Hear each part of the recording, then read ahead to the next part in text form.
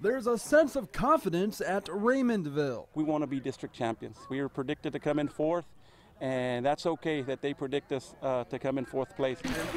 Coach Frank Cantu's squad has a majority of its starters from last year coming back. 6 on offense and 9 on defense. He expects his offense to generate more production. We look to keep the defenses guessing. We want to air it out a little bit more, kind of mix it up, the run with the pass. Our quarterback, Daniel Gutierrez, our running back, Marcus Capetillo, are the ones that are going to kind of carry the load. We got a lot of experience in the squad. Last year we were a young group. This year we got a lot of returners. Take care of the ball a lot more, be more precise on our routes, and stay good with the game plan. The Bearkats' defense is led by defensive end Darian Cortez. He's a big guy. He's got a knack for finding the ball. He does the right things. He's got a really good technique.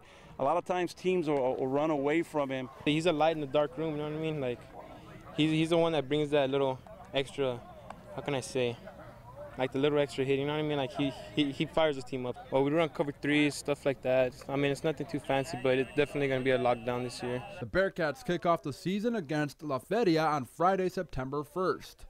Reporting in Raymondville, Ruben Juarez, Channel 5 Sports.